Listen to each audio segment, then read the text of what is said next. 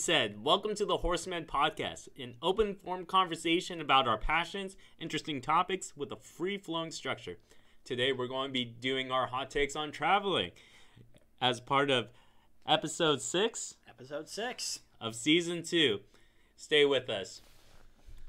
So, Josh, how often do you travel? You know, over the past, this is kind of a sad thing. I've been in Washington State for 3 years and really haven't traveled anywhere except that road trip I took. Oh man. Yeah, I've been to Mount Rainier. Okay. But that's about it. And the reason why I was like I've been just working all the time. But prior to moving to Washington, I traveled around actually quite a lot. By various modes of transportation. Favorite way to travel? My favorite one is traveling by car. Car? Yeah. We did a lot of car stuff. When I was growing up, at least. My family and I were big campers. Okay. So we would hitch the camper to our Suburban and take it traveling. I think one of the more memorable car trips I had was about 10 or so years ago. We took a trip up to Maine, and we hit all the New England states. Oh, whoa. We hit Maryland, Delaware, Pennsylvania, West Virginia, New York, New Hampshire, Connecticut, Massachusetts, Rhode Island, and Maine, and all the other ones in between. But one of the funniest part of the trip is this is like the craziest story. I'm like, this is such a country thing to do because you really don't know. My dad decided it was a great idea to take the Suburban and the camper into the streets of New York City. Oh man! We're trying to maneuver through New York City with a Suburban and a camper. And one of the greatest things was, for dinner, my dad rolled up to street vendors and rolled down the window like it was a drive-through, and we got food off the street from New York. I don't remember what I had. It was like this potato thing. It was like a just Jewish potato thing I had. I don't quite remember what it was. But yeah, that was my favorite was by car. That's such a favorite story I love telling people because it's so ridiculous. You just stopped in the middle of New York. Yeah. And it's just like, hey, I know we have a huge camper. We can't park this thing anywhere. By the way, we're going double park here real quick. No. We didn't park. We just rolled down the window like a drive-through. Oh my god. Yeah, and then when the vendors would turn around and they're like, "All right, what do you want?" and would give us oh my god, it was like the craziest thing because I was like, we are in so much trouble. How the hell are we getting a Suburban and camper out of New York City? Well, we got in and we got out. So, but no, when I was younger, we always did road trips. I think I've probably been to maybe 24 states or something like that, maybe a little more. That's almost half. Yes, almost half. 50 states in the United States, if you didn't know. Yeah, I think probably the two ones I probably wouldn't drive to. Well, actually, the one I would never be able to drive to, and I don't think anybody will in the future is Hawaii. Don't think I could take a road trip out there. It'd be a little interesting if I did. I think you could, honestly. If I got my car up to about 400 miles an hour, I could probably ride on the ocean. You could just drive under the ocean. There you go, a tunnel. That's what we should build from San Diego to Honolulu. A tunnel. The Trans-Pacific Tunnel. Yeah. But I've also taken I've taken planes, I've taken trains, automobiles. I think those are the three main modes, but I've taken them before. I think the train ones have more. I think I've been on the Amtrak train I think at least once, and there was a time where I was like, man, I could go to Chicago and back from Seattle. On the train. It would take a while. It would be pretty expensive. But what was your favorite mode growing up, or your favorite mode of transportation for traveling now? I do a lot of ski trips, so a lot of it's car travel. I'm not opposed to riding on the airplane or train. I just don't have a lot of experience with either. But a lot of it's the classic road trip, and especially for me, I'm a huge skier/snowboarder, so it's just I pack up my car with all my skier gear, and it's just all right, let's travel to this mountain and shred the gnar. What's the longest road trip you've ever done? The longest road trip, I remember this was by my own self. My friends and I, we went over to Sandpoint, but with my family, we went all the way down to Mount Rushmore from Washington. Wow, that's a long Washington, drive. Yeah. We went down there, and then we also did all the way to LA as well too, for one of them. I have a couple big road trip stories, but the Mount Rushmore, I remember that one was a long time. And also being younger as well too. I didn't have a smartphone, so I didn't have anything entertaining.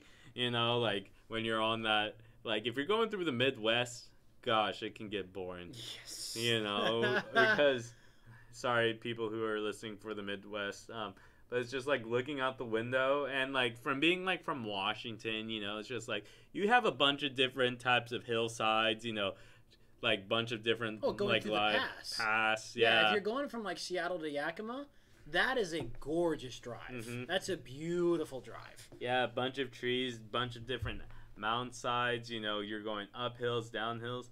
Over there, it's almost like super flat, you know? Yeah. It's not flat, but like it's pretty flat. It's pretty flat, and it's kind of hard because like for me, like I'm a person that uses like landmarks, and out there just like you can't really like landmark anything. You're kind of just staring off. The third cornfield on your left. Which one? And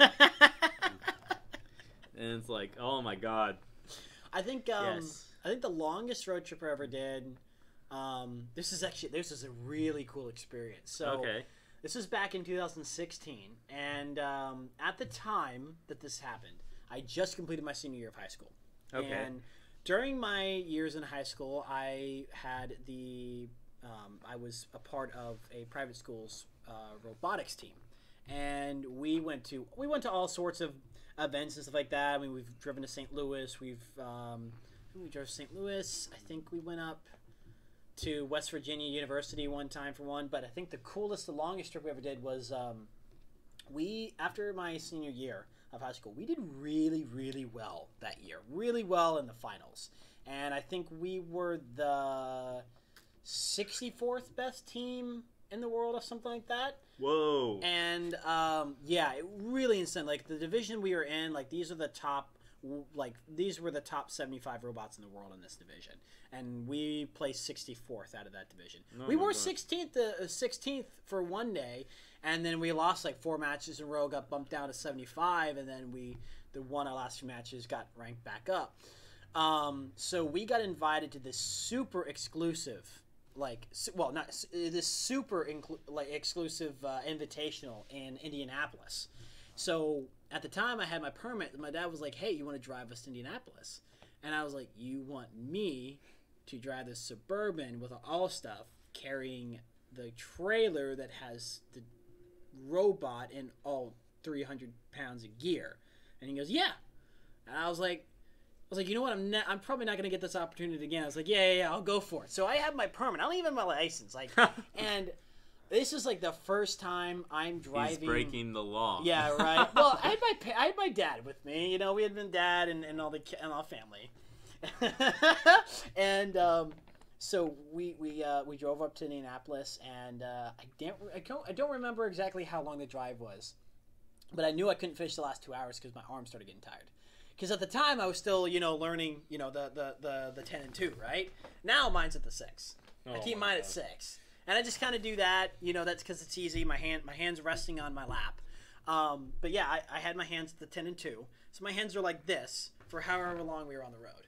And that gets a little tiring after a while. Yeah. But I think the scariest part was when I went between two semi-trucks. Oh, yeah, dude. And I drove it through there, and my dad's like, you okay? And I'm like, I'm getting so much anxiety, I need to slow down. He goes, no, just speed up, go past them. You gotta go past them. Yeah, that was a long road trip I did. That was a lot of fun. Actually, the other mode of transportation I've done is by bus.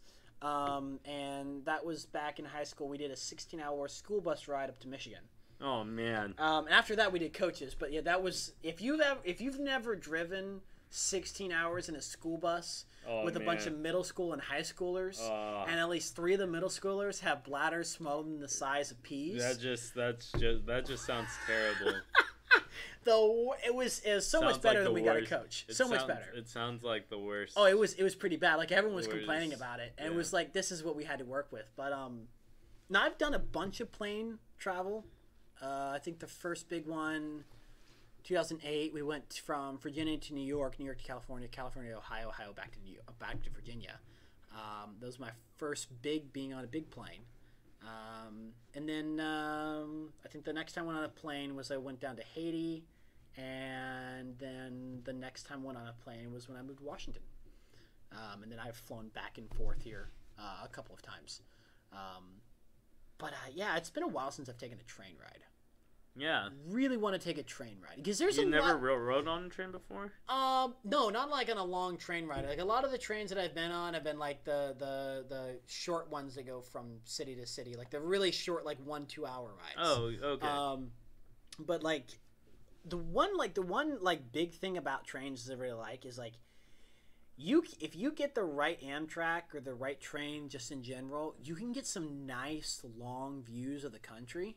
Mm-hmm. And you can just like there's sleeper cars and it's like there's convenient stops and transfers. Yes. But there's also like with anything there's also cons, and I think like probably one of the biggest cons of taking a train is the fact that if the track at any point in time is disrupted, your travel is disrupted, and you can't go anywhere until they fix the track. Yeah. And like that's also one of the things I like about a car is with a car, like you can go pretty much anywhere. You can make as many stops or transfers as you want. Yes. But now one of the big cons is you're the one paying for gas. Yes. And you're also paying for food and maintenance. You have to dealing with traffic, construction, delays, road closures, bad weather. All of it in between. There was a chance that Greg wasn't going to be able to make it for the live one that we had a few weeks ago because of the past because situation. Of the past conditions. Right. Yeah, no, and not that would have disrupted anything that we were doing. It would have slowed it down a little bit. We would have just done it via over like what we normally do. Yeah, with Skype and stuff like that. But that's aside from the point. It's like, but also with the planes. Oh yeah. It's like there's like a lot of like it's fast, it's reliable. It's comforting if you're not claustrophobic or aerophobic, but some of the cons of it is it's expensive. There's some pretty long lines, and as Greg and I were discussing off the podcast, you have to deal with the TSA. Yeah, and sorry, but fuck the TSA. Probably one of the most corrupt organizations ever to run security. Yeah, I don't like them. But they keep us safe. Yeah. In quotation marks, they keep us safe. And yeah, it's just with the car, I don't know. I feel like there's more of an independent feeling. Yeah, I think that's also like the way of transportation you learn right off the bat too is the car. So it's just like you feel like this is mine. Like I choose where I want to go. So. And I don't know, like, I find it very comforting, like, now as I get older, it's just, like, whenever I travel, it's just, like, sometimes those car rides are, like, the only time that you get to yourself, and I'm like, oh, yeah, put on the podcast, put on, your jams, and just be with yourself and travel and see beautiful sights, I've like been living out of my car at a couple moments in my life, and I've also learned how to camp out of my car. There you go. There you go. Didn't you have a Jeep for a while? I did have a Jeep for a while. I had a Jeep Wrangler.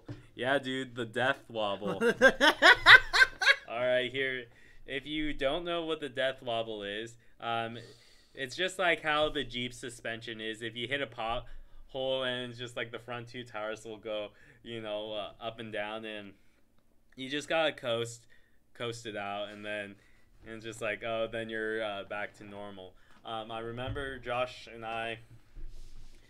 needed to get his cell phone from the Soto district, and I'm like, yeah, sure, man, let's go. So we're just like driving on the highway, and then we hit a pothole, right? And then the death wobble comes, and Josh is freaking out. Like, to say the least. He's holding on for his life. He went and grabbed, like the safety bar, and like I legitimately thought we were gonna crash and die on the way to Soto. And he's like, and here I am, just like calm, just like I'm looking over, and he's acting like this is completely normal. Like, dude, they were gonna fucking die, and he just goes, dude, this is like completely normal. This is normal, man. Then we coast out, and then keep on going. I just remember his face, Because it's just like we're going like 60, 70 miles an hour, and it's like pop, pop, pop, pop, pop, pop, pop, pop, pop, pop, pop, pop, pop. And it's like, ah, this is going to explode. And here I'm like, yeah. He's like, yep, this is like a completely normal operation, and I'm like freaking out. I'm just like, what is going on? Are we gonna crash and die? And it's like, every time you say like the death wobble, I just look back to that moment on the highway where I'm just like freaking out. I'm just like, that's freaking hilarious. Mm-hmm. And you know, that's the kind of thing that you also have to tack into with a car. Like, so for instance, for when I moved to Washington, I sold my car in order to pay first month's rent. Mm-hmm. And when I moved out of Seattle, I had the ability to acquire a car. So like now I'm like relearning like driving and stuff like that, because you know, after 3 years you get used to not like operating a car. So there are certain things when you're operating a car that you feel that you don't feel as a passenger if you're sitting in the back. Like they're just, you can feel like the steering, or you can feel like, you know, how the transmission's going and stuff like that. And again, with like the death wobble scene like that, it's like you're gonna be okay. But like when I'm like first traveling out with like this car, like I had an issue, was it a couple weeks ago, where I couldn't get the car about 40 miles an hour and freaking out. And you know, I was like calling my friend who had previously owned the car. I was like, yeah, you know, this kind of happens and stuff like that. This is what you gotta do. Boom, boom, boom, boom. He's the type of person that is very solution forward. And he's just like, oh yeah, you just got to do this, this, and this. And so it's just a relearning of that. But that's also one thing that you don't have to worry about with like trains and planes, except, you know, if the brakes are getting changed and you're a dad and you want to go and watch the supervise the brakes being changed on the plane from the terminal. And then it's like, you know, there were just certain like delays. I remember one time, I think the longest delay I had in a plane, we were sitting on the tarmac for like 3 hours. Oh my god. And I was just like, can we get this freaking thing moving already? They're like, oh, there's like delays and yada yada. I was like, I've been sitting in here for 3 hours. Can you at least turn on the air conditioning so I'm not sweating through everything? And that's when I get claustrophobic, is the heat. Oh yeah. Yeah, the heat causes me claustrophobia. But you know, one thing I was interested, while I was researching this kind of thing, I kind of wanted to put some price points out there, kind of like do like a comparison with the prices. So I did the Los Angeles to New York trip, just like a one-way kind of way, because I was like, that's a really, really classic trip. That's kind of an average trip that people do if you're flying a lot. So with a car, it will take you about 41 hours to get from LA to New York, about a little under 2,800 miles, and it'll cost you about $700-800 in the gas. And how I got to that number was I just took the average gas price and put it to the average gas price, average miles to the gallon, and that's how I got the price. But with a plane, it can range anywhere from between 6 to 10 hours, depending on which airline you take, and depending also which time that you travel. So the one that I had for the plane was about 6 to 7 hours, and you go from LAX to JFK. It's about $300 for economy. And it goes up from $800 for the the premium economy, $1,300 up for business, and then about the same for first class. So like if you really want like a first class trip with all the stuff and all the items, you're gonna be paying about $1,300, which is $600 more than you would be paying for the car in gas. And then with the train, again, LAX to JFK, or there in and around with the train stations. If you're taking Amtrak, it's about $460 for a coach, about $480 for business, and then it's about $2,000 for a room. Get the room. Yeah, for get your room. It's like, you know what? If you're really kind of just going on a sightseeing trip from LA to New York City, why not take the coach on the train? Like, yes, it is 4 days, right? But get the room, man. But you get the room for $2,000. You get the food. You get the room. It's probably like it's private, and you don't have to worry about driving, or you don't have to worry about, you know, butt heads on the road. You don't have to worry about construction.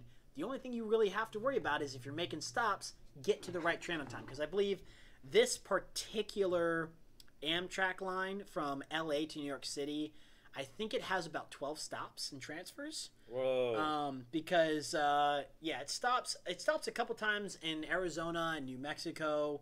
I think the biggest ride is from Wyoming to Chicago, or one of the Midwest states to Chicago. I think that's the big long haul, and then you get Chicago straight to JFK.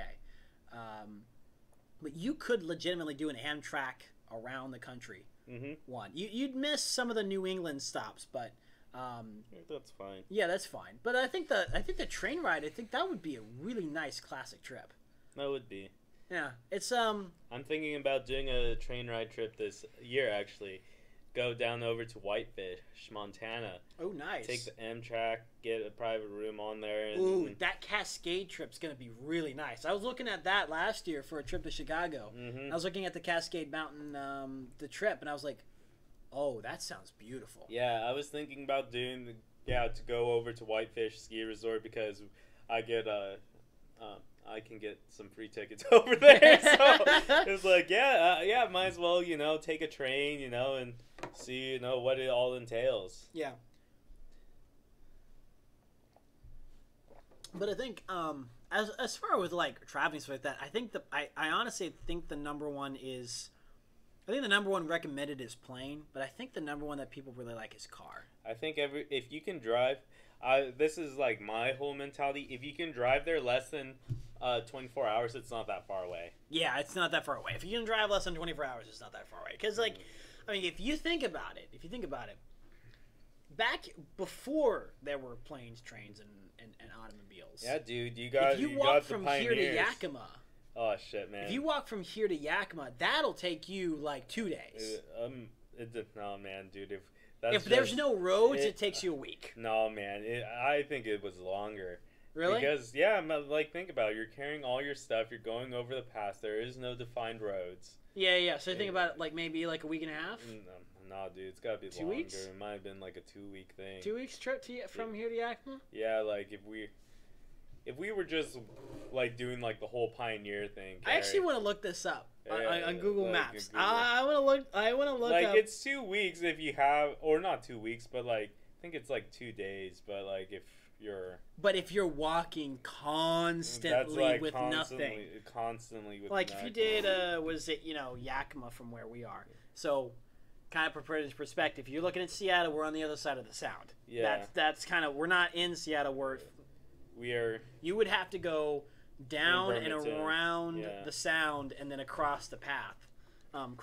Yeah, I think it would be 3 or 4 days. Yeah, that would be walking. That would be really interesting. I don't think I'd ever do that just for fun. I think I'd do that if there was a meaning behind it, you were doing a walk for something. Or, that veteran who walked across the entire United States to raise money for I guess it was those veteran foundations. Okay, that's pretty freaking cool. Yeah, some people do that. That's pretty cool. Or you have those ultra marathon runners that'll run 100 miles, and you're just like, whoa. So walking, it says it would take you 2 days. 2 days. But then again, you're traveling on the roads. You're traveling on actual roads. Mm-hmm. If you were just hiking it, it would take you about 2 weeks. Probably. Yeah, and I think the other one too is one of those long walk kind of things. Is you ever thought about hiking the Appalachian Trail? Oh, dude, I hear people do that all the time, or the Pacific Crest Trail too. Yeah. I had a buddy of mine. For the last 6 months of his senior year, he hiked the Appalachian Trail. Mm-hmm. He went in there with long hair and no beard, and he was I don't know, maybe 250. I want to say he was a bigger guy. He was about 17 or 18. He came out of there and he had dropped almost 80 pounds. Whoa. And it was he did it. He went from, so he started in Georgia in January, ended up in Maine in July. Whoa. And I was like, that's kind of how you want to do it, or the flip flop. You start in Maine in July and you way to South Georgia for the winter. Because trust me, you don't want to be in Georgia in the summer. It'll get to 115, 120. It's disgusting. But yeah, the Appalachian Trail, that'll take you about 6 months. Yeah. Wow. Yeah, that's an insane. If you think about it, looking back, on like before there were trains, planes, and automobiles with all the walking and stuff like that. Like to think of how in shape people were without that, the luxury lifestyle that we now have. Yeah. And that's just crazy. Like even when we were talking about earlier, like just walking, like when I was living in Seattle, walking everywhere. Mm-hmm. I mean, that's a really good workout. Yes.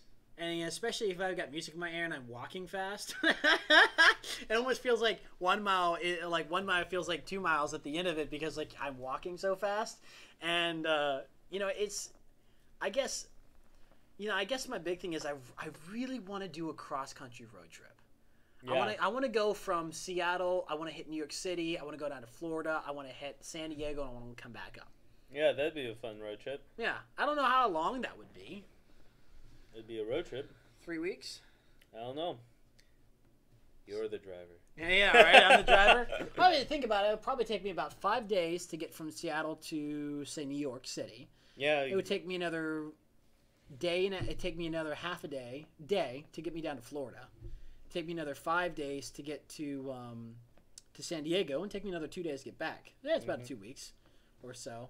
The Florida trip, like when I was living in Virginia, that was a 14-hour drive to Florida, and then New York's about an 8-hour ahead of that. Mm-hmm. So that's about a day and a half if you split it up right. Yeah. Yeah, that'd be a pretty cool trip. Have you seen the videos of the people doing road trips from? They did one from DC to Seattle, but they had a dash cam and they time lapsed the entire thing. Whoa. Oh, dude! Even the time lapses are 10 hours. Oh my The time lapse is 10 hours. Wow. Because of how long they're traveling. And they stop at certain points, like crossing into this, crossing into that. And I think they have a map at the lower corner that has, like, where their location going, like on a plane. But yeah, there's a lot of, like, really cool ways to, like, travel. Yes. But I honestly prefer a car. Car is definitely the funnest, in my opinion. Of travel. Yeah, because like you get to stop and take. You're pictures. On your own schedule. Yeah, like when I was when I traveled from when I went to go to Yakima. Yeah. I stopped a couple of times to get some pictures of like of the different mountainscapes. Like there was this one I was coming because I was trying to get it there by a certain time, so I didn't stop on like the way there, but I stopped on the way back. There's this beautiful shot. So you come over this highway, you come up to a hill about, you just come to the top of the hill and you look down and you just see the freaking valley right in front of you. And I'm like, oh yeah, the valley into Ellensburg. Yeah, the valley into Ellensburg. And I was like, in the entrance to the Cascade Mountains. Yeah, it was one of the best sick. views. It was so sick. Like it was probably one of the coolest things I've ever. Like even going through the pass, like I was like, look at the pines, look at the water, look at like the creeks and the rivers and how they're all bending and twisting. And one thing I actually kind of like when I saw about the pass, it sort of points. It moves with the land. Mm-hmm.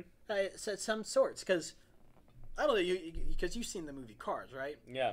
Yeah. So like they're like it moved with the land. It kind of rose and fell, and then they had the highway just cut right through. Like in the past, they have cut through, but there is certain points in that pass where you feel like you're moving with the land. Yeah, moving with the land, and that is such a cool feeling. Oh yeah. You just like you're it's almost like you're floating through nature. I'm one with nature. Yeah, you're one with nature, and I think that's one of the really cool parts about being in Washington State. Yes. Is like there's so much nature that you can explore. Like, I don't know, how long do you think it would do a road trip around Washington?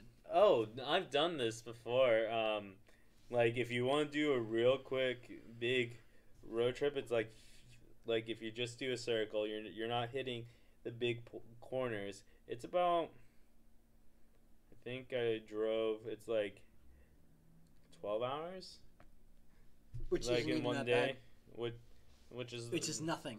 Which is it's pretty small to think about it because I started in Yakima, went up to Wenatchee, crossed over to Seattle, went down through White Pass, and then went to the Tri-Cities, and then back up to Yakima. So yeah, that was about 12 hours. Yeah, it's kind of interesting how my view of the geography of Washington State changed when I was driving. Yeah, because like you know, when I was living in Washington State, like, there was, like, you know, people were talking about these cities. Like, I have no idea, you know, where they were. Like, I stayed on the I-5 pipeline for a long time because that's where the buses ran. Mm-hmm. So when I went to Yakima, I was like, whoa, Yakima's way out. I mean, it's a 5-hour drive from where we are. And it's like, holy smokes. Like, this is like a long, you know, Yakima's like way out there, you know, through the pass. But, oh my God. But it's not that as far as what people think. Yeah. And with that being said, if you can get there less than 24 hours, it's not that far away. And with that, we're going to wrap up this episode of the Horseman podcast. We're talking about our hot take on traveling. Hope you guys enjoyed. As always, this episode comes out on 42 Studios whenever it does come out, so go check it out over there. This has been fun. We'll catch you guys next week. All right, see ya. Have a good one.